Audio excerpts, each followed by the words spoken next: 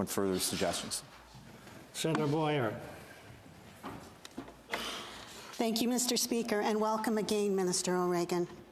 As Minister of Indigenous Services Canada, whose mandate, among other objectives, is to improve healthcare services for Indigenous peoples, what steps has the ministry taken to investigate and stop coerced and forced sterilization of Indigenous women in Canada, particularly when the last reported case of Indigenous woman was in December of 2018, and especially after the United Nations Committee Against Torture recognized coerced and forced sterilization as an act of torture, also in December 2018.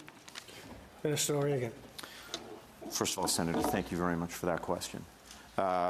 Forced and coerced sterilization is a violation of human rights. It is deeply troubling that this could happen in our country.